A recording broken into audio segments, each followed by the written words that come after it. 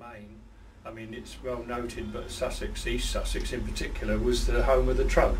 You had two well-known Trug makers in the area. One was called Thomas Smith, and the other one was Rupert Reed. Thomas Smith, he actually took some up to the Great Exhibition in 1851 in Hyde Park, and Queen Victoria ordered some of him for the gardens, so he did paint a really special one which went to her, and the others all went in the garden. So, but it's still interesting, and you know, I do courses actually on making the Trug, so I do teach it as well.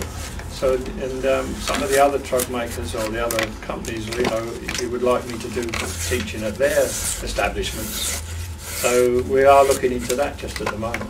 That's a question we get all the time. How long does it take to make a Trug? I suppose today to make a small Trug would probably take about an hour. The old-fashioned way of making a Trug, by cleaving all the boards out, so they're all split by hand with sort of the tool called a froe. And but there's, as you can see, there's a bed there, and this is the clamp. So you put your work underneath that clamp. As you sit on it and you push it forward on the bottom of the clamp, it tightens it up on the top so it can't move. But you never actually make one Trug.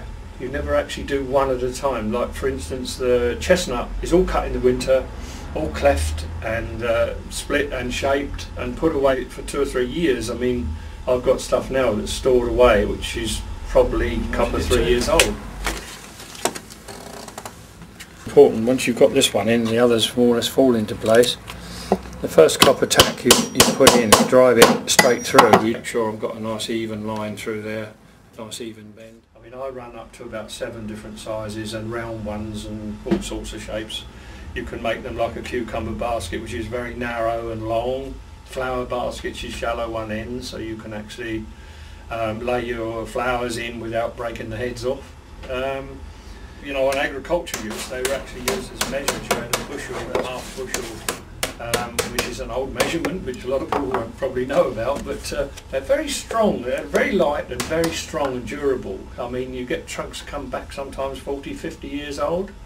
I've still got some, which I've managed to get from antique dealers, which are about 100-year-old, so they do last a long time. You know, we reckon on 20 years, and I can guarantee them now because I'm old enough to to run that sort of time.